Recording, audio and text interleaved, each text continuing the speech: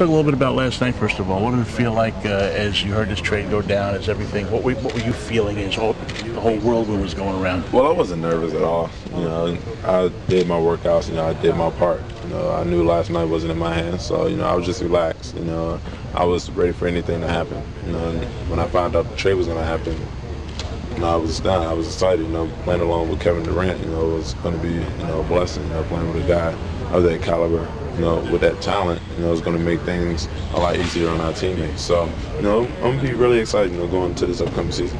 Have you ever played on the same team or any all-star team or anything with him? No, I haven't. You know, I've just watched his game, you know, grow over the years. You know, I seen him play when he was younger, you know, on the DC Blue Devils, the AAU circuit. So, you know, I've seen his game, you know, really grow. You know, I'm really proud of him, you know, the steps he's made, you know, to get to this point. Had you ever been to Seattle before? You know anything about Seattle? I've been to Seattle 2 years ago. You know, we played Oregon. We spent about 2 days here. It rained a lot. I know it's a lot of overcast here. You know, I know they have great people here because there's a few people that go to Georgetown who are from Seattle who are wonderful people, you know, who are, you know, great friends with. So, you know, I know it's a great place to be. What do you bring to the Sonics? You know a little bit about the team. What do you bring to this party? A lot. You know, I'm kind of like Kevin, you know, very versatile. I can play both sides of the floor. You know, willing to help my team out, you know, whatever it takes. You know, I'm the type of player, you know, if the coach wants me to just go in and rebound, you know, that's what I do.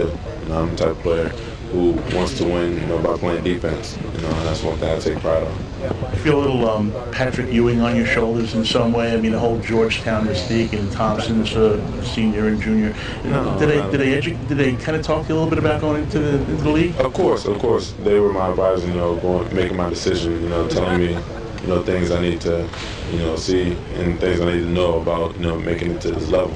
You know, this is a business now, it's not college. So, you know, they prepared me, you know, for this experience. You know, I think I'm well prepared for it. You know, they've been by my side since day one. You know, I love them to death with the things that they've done to me since I've been in college. You know, they got me to this point, so I owe them a lot of credit. What would you tell people that stay in school a little bit longer to make you a better player that time you were able to stay under somebody like John Thompson? Well, players are different. You know, they learn at a different pace. You know, I'm a player. I'm a patient guy. You know, I'm not the type to rush into things. You know, I knew it was going to take time for my game to develop, and that's why I stayed that extra year.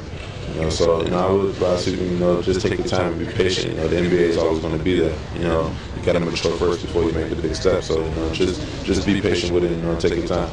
Now, what's the nickname? Is it Terminator or Eliminator? What is it? The Predator. The Predator, okay. Well, now where did that come from? Nickname. That was the old nickname. My freshman year, I had long braids, and I cut them off going into my sophomore year. And the way the Predator hair was, you know, it was very, very wild in the back. And I used to wear my hair like that a lot. And when I run, it would always flap up like the Predator. And I got that nickname one game.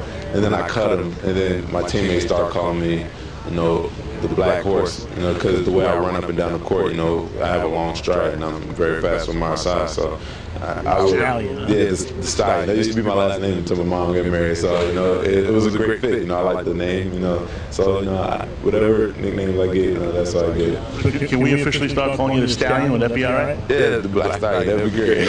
We're in, man. Hey, thanks for spending a couple of minutes. Thank you. Welcome to Seattle. Thank you.